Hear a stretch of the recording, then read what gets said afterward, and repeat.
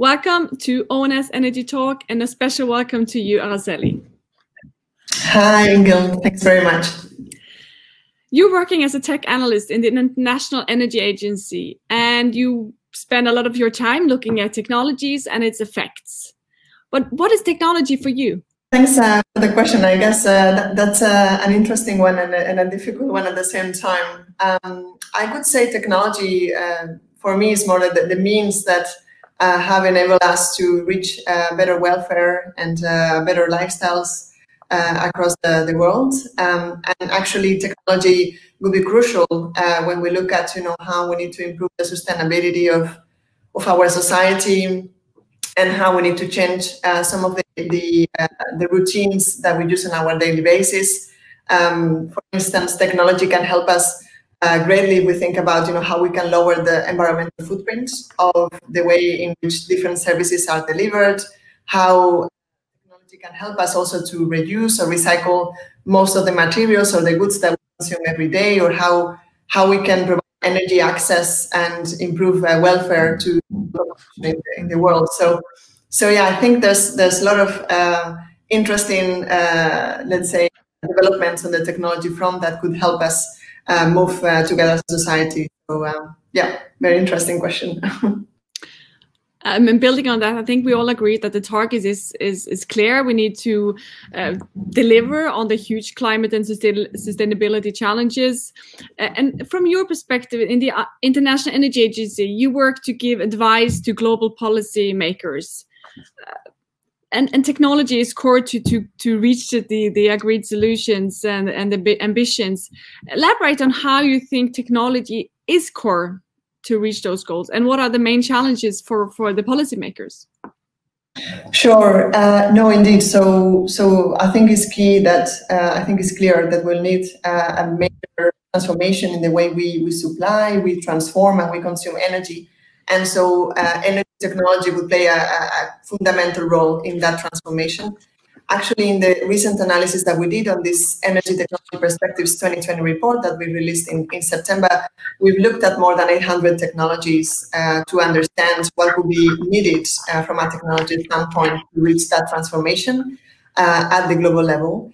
And in a way, we saw really that there's many technologies out there already in markets that can make a very big contribution in that effort. But the bad news, in a way, or a bit the challenge ahead of us, is that unfortunately not all of these technologies are market ready.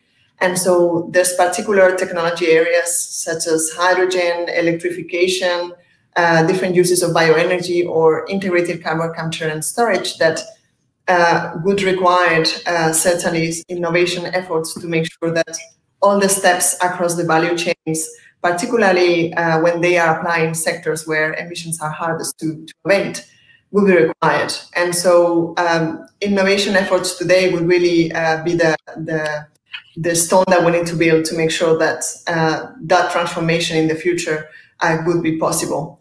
And so we estimated through that analysis that around 1/3 of the cumulative emission reductions that will be required in such transition to net zero emissions would come from technologies that are not available in markets today. And so hence our kind of call for more attention into innovation efforts and our advice to governments to look into these aspects more carefully when they look at their priorities and their strategies to support the transition moving forward.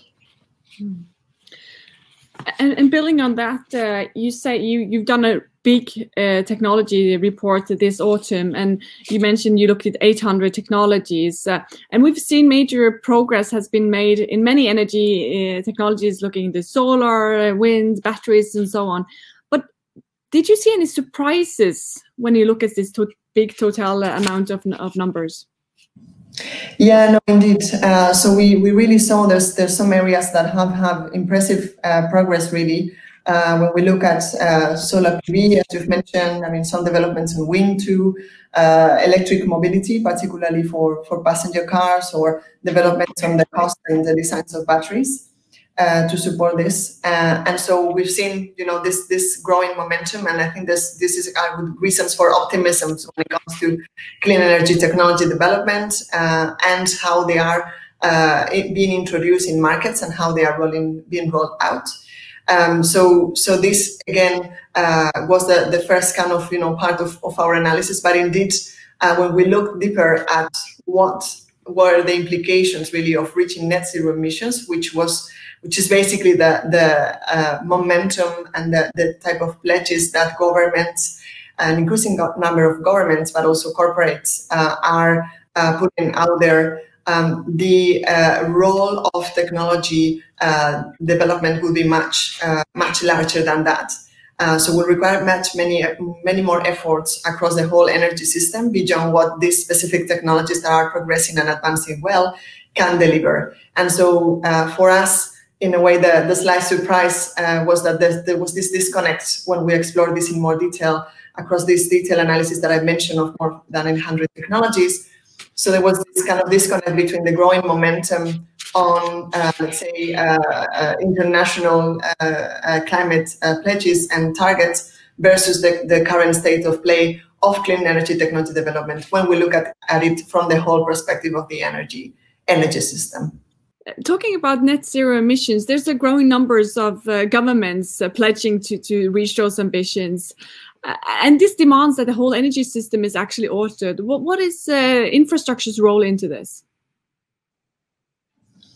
Sure. Well, indeed, I mean, infrastructure is critical to this transition. And we've looked at this from two dimensions, I mean, on this challenge of reaching net zero emissions. The first one is when we think about the existing infrastructure. So how to manage emissions that will come in from this existing infrastructure.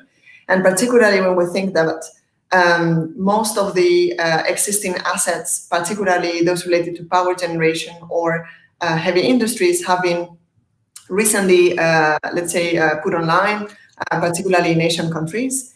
And at the same time, they are typically long-lived. So we've estimated in our analysis that if all existing assets across the whole energy system would continue operating under current conditions until the end of their typical lifetimes, around 750 gigatons of CO2 emissions will be emitted over the next 50 years. So this means that, of course, those emissions would be essential to be tackled, because otherwise those emissions will be exhausting most of the CO2 emissions budget that IPCC has indicated that could be compatible with limiting the global temperature rise to well below 2 degrees. So again, very important to understand which strategies can be put in place, either through retrofits, through integrating carbon capture storage, through early retirements, to make sure that we can tackle those emissions. The second perspective or aspect related to infrastructure, which is critical for this transformation, is the rollout of all enabling new infrastructure that we needed when we think about, how different clean energy technologies would be developed or deployed in markets. If we think about strengthening or reinforcing and expanding the distribution grids for electricity, adding more flexibility into the systems, but also rolling out infrastructure to transport, to distribute stored hydrogen, but also, for instance, all infrastructure related to the transportation storage of CO2. So there's many technologies that would be critical to reach net zero emissions that will require such enabling infrastructure. Unfortunately, they are not kind of plug and play technologies that can be integrated directly in existing systems. And so this major rollout of infrastructure would be also critical. And we've provided in the report also particular numbers of what this would imply in tangible terms from now to 2050, so that governments have an understanding of of the efforts in terms of investments and rollout strategies that need to be put. I hear you saying we need both to tackle kind of the existing infrastructure, but also putting new innovative technology into the infrastructure picture. If we park that for a bit, and I'll just ask you about what are the technologies that makes you most optimistic when it comes to clean energy technologies? Is it solar? Is it wind? Or is it more the totality of the development that you're seeing right now?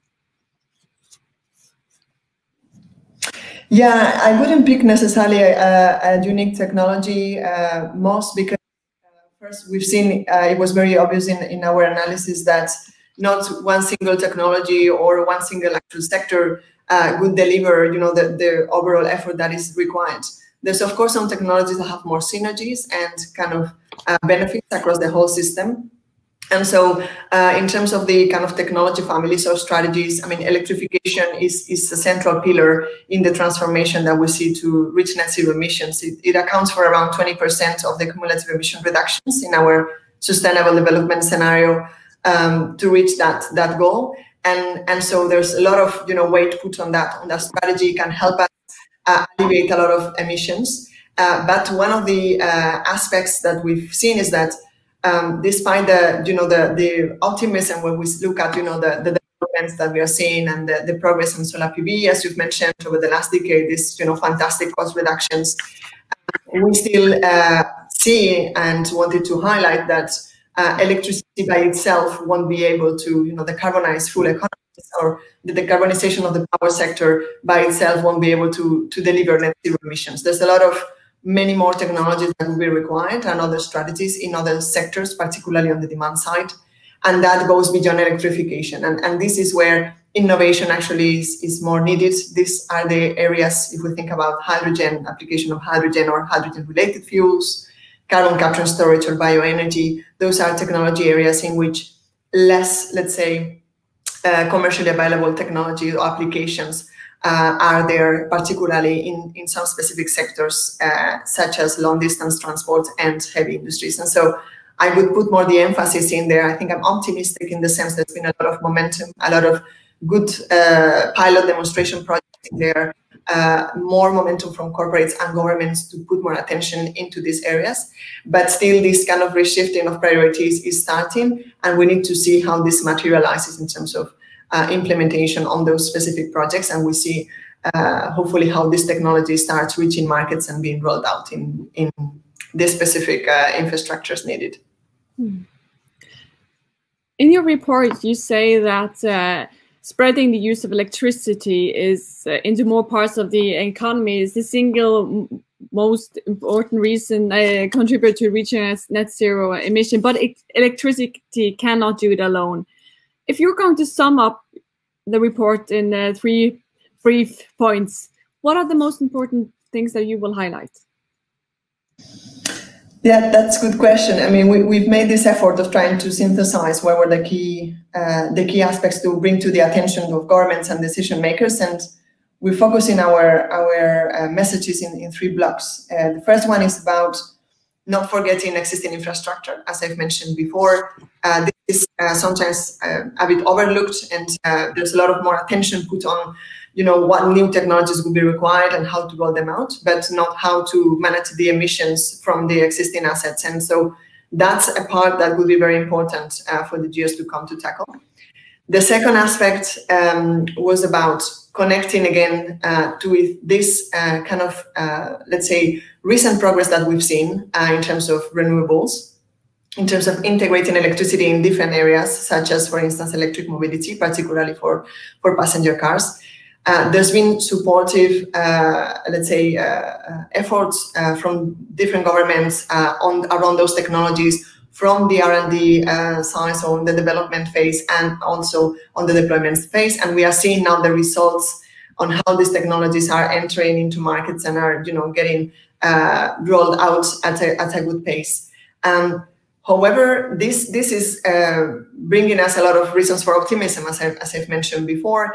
And we've seen how the attention put there is starting to produce its kind of results. But at the same time, we wanted to bring the attention that focusing on those areas wouldn't be enough to reach net zero emissions. And so we need to start shifting the attention and the efforts towards demand sectors, particularly those which are hard to abate, such as long distance transport and heavy industries, so that we make sure that technologies would be required, would be ready. And this brings me to the third block, which is about clean energy innovation. In our analysis, it was clear that without clean energy innovation, net zero emissions wouldn't be possible would be outreach. It won't be possible to meet that goal. And so again, when we look at how innovation efforts, or in particular R&D spending and stimulus have been, let's say, prioritized in the past, there's been a lot of focus on low carbon electricity technologies, on energy efficiency. actually the R&D spending from governments in these areas is 3 times more than the one that is related to hydrogen technologies, direct electrification of end uses, carbon capture and storage, and bioenergy. And actually those 4 are the areas that require more. So we were also making a call for reprioritizing and expanding those innovation support efforts so that we can make sure that those technologies will be ready to be introduced in markets as soon as possible, so that we could really meet the goals we have set for ourselves. Reaching the energy and climate goals demands a dramatic scale of clean energy technologies. Araceli, thank you very much for talking us through this, and thank you very much for participating, and thank you to our listeners. It was a great pleasure. Thanks very much.